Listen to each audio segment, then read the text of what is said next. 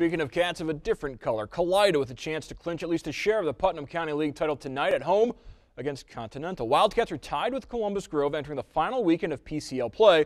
Bulldogs will travel to Miller City tomorrow night, so Kalida can clinch a share of it tonight. Continental students, they're fired up. They're in the running for the golden megaphone. Pirates' Caleb Olds gets the ball outside, hits the triple for the visitors.